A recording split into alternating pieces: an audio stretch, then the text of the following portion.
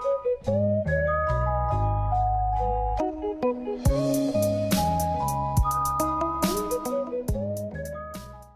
guys, Tech James here. In this video, I will be showing you guys how to install and play PlayStation mobile games on your PS Vita. So this does work on every firmware, which is hackable. Obviously this does not work on 3.69, but it works on 3.8 and 3.67. And it also works on 3.65. But there are actually a few things you will need to get this working. You must have your DNS server enabled, so this spoofs your PS Vita to version 3.69. If you do not have this enabled, I'll leave a video to it in the description. You guys can check it out and watch it. It's only 3 minutes, but you will need this enabled to get it to work. You also must have PKGJ. As you can see, I've got mine right here. This is so you can get the PlayStation mobile games, and you also must have an original PS Vita memory card. If you do not have somewhere to put the games, they must be on an original memory card. They don't work if they're stored on at the SD to Vita.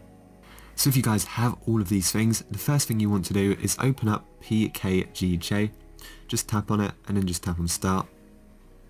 Now press on triangle. Also you must have the latest version of this. Scroll down to where it says show all PSN games and just press X on it.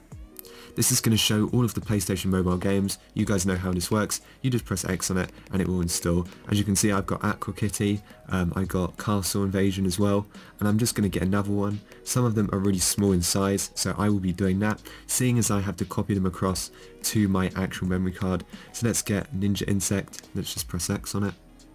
So once it has done, now you need to get as many games as you possibly want, because doing this each time is actually really annoying. So if you just want to get one game, that's fine, but if there are multiple games that you want to get, I'd recommend just doing this as a one-time thing, because it's really annoying to re-add them every time, because you have to rebuild the database to get them on your live area. But once you've got your games, press the home button, close out of PKGJ. We won't need that again for this video. And what you guys want to do is just go over to Vita Shell, go ahead and just press start to open it. Then press select, connect your PS Vita to your PC, and I will show you guys what to do next. Now guys, over on your computer, this is the firmware spoofing video I was talking about. Basically, you will need to enter this DNS server to get it to work. So I will leave a link to this video in the description. It's really quick, and once you have this, you will be able to follow this video. So next, you will need to go to the second link in the description, and this is the PlayStation Network DRM plugin. This is what we will need to get the PlayStation mobile games working. So simply just click on the SKPRX file and that will begin downloading. It's a very small file, so it'll download in a second. And once it is finished downloading, you just want to head over to your downloads folder and just find the plugin in there. So what we're going to do is just drag and drop this on the root of our PS Vita. Now while we have dragged the plugin across, we also need to find this. This is the PSM folder. Double click to go on it, and what we want to do is copy all of these games across to our PC. Now the easiest thing to do is just copy the whole folder. So we're going to find PSM, right click, copy. Now we need to go to our downloads folder on our PC, and we're just going to do right click and paste. We need to copy the games across to our PC because I will need to add them to my PS Vita's real memory card to get this thing to work. So just copy them across, it shouldn't take too long. Now once that is done, we need to go back onto Vita Shell because we need to swap it over to our actual memory card. So back on our PS Vita very briefly, make sure you're still in Vita Shell and just press the start button, go down to where it says USB device, scroll along, and we are looking for memory card. Once you find memory card, press circle to go back, press select again, and now you can connect your PS Vita back up to your PC. Right guys, so back again, and this time we've got our actual memory card connected. So what we are going to do is just drag and drop this file across. Now I've already got a game, so I don't want to copy across this one again, so I'm just going to copy across these two. But you can just copy across all your games, drag the whole folder if you wish, and you just want the PSM folder just on the root of your real memory card. So these games are very small in size, so let's just give this a couple of seconds to copy across. Now once that is done, we can now go back onto our PS Vita and I will show you guys what to do next. So now we are back off our computer again, just press circle on this message and we actually want to find that plugin that we recently got. So mine is in my UXO, press X on it, let's scroll all the way down and just look for it. So here is mine, NoPsmDrm.skprx, we're going to press triangle on it and go to copy and then press X. So what we are doing is we are looking for our TAI folder. Yours might be in your UXO, however mine is inside my URO. So we're going to press X to go onto that, and we're going to go into the TAI folder. Now we're just going to press triangle and just do paste. So now it is successfully copied across. You want to scroll up to config.txt and press X. Go to where it says kernel and press right on the D-pad to enter a new line underneath. So this is what you want to enter in on the new line. You can just type this in right now. It's uro.tii/NoPsmDrm.skprx.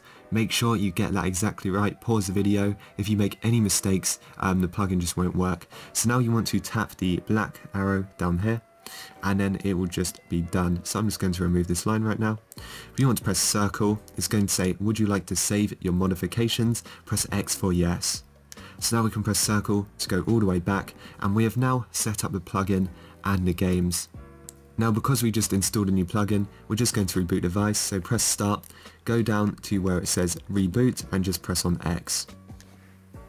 So now back on our PlayStation Vita, we're very quickly just going to run the H-encore update again, because mine is not on 3.65, so it isn't permanent.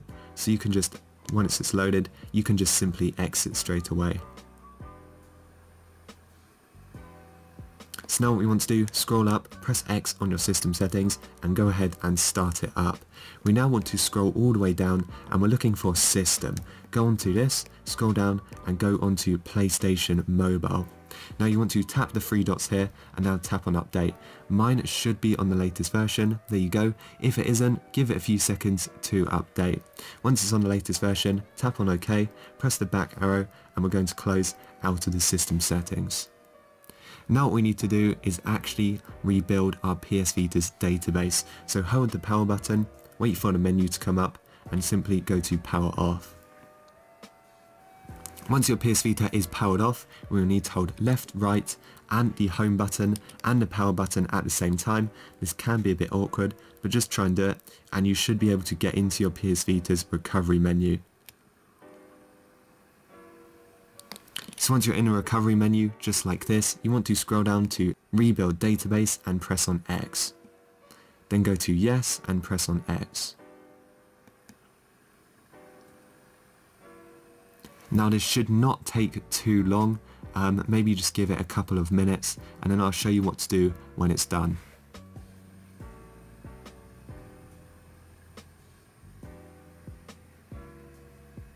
So your PS Vita should now power back on and everything is going to be refreshed. And now this is going to screw up your live area. As you can see, I did have all my icons in a really nice layout and it's just messed them up. But you can see all of the mobile games on here. Also my theme is gone. Now you're probably wondering, where are all my other apps? Do not worry, I will show you how to get them back. Keep in mind this is all the stuff that's on my memory card, so if these were on my SD to Vita they would be lost. But what I'm going to do, just tap on the H-encore update and just tap on start. Just tap on yes, and we need to install the H-encore again. So let's just open it, install H-encore, success, and now just press X on exit. Now we need to open up Vita Shell and just start it up. In Vita Shell we must press triangle and press X on where it says refresh live area. Now just press X again, and this shouldn't take too long, but it should refresh all of the apps which are on your SD to Vita. Once it is finished loading, it will say refreshed. Now there's probably going to be quite a few items refreshed because these are actually all of your apps. So just press X on OK. Also keep in mind your SD to Vita still will be set as your main storage. It won't mess any of that up.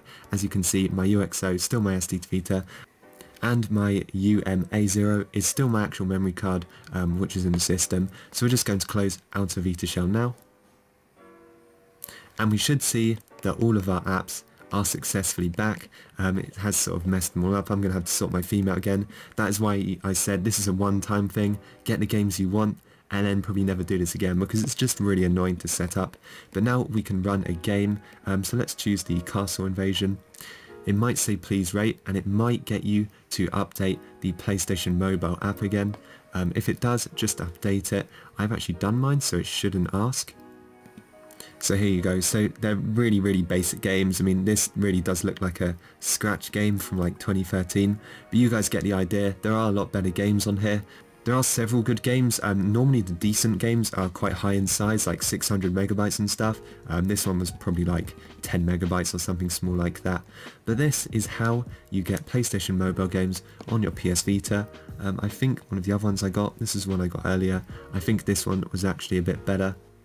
So yeah, on 3.68 they must be on your actual memory card, because you will need permanent custom firmware to run these. So if you're on 3.65 you can actually store these things on your SD to Vita. But that is pretty much it for this video, so if you guys enjoyed, make sure to like and subscribe. But yeah, thanks for watching, and I will see you guys in the next one.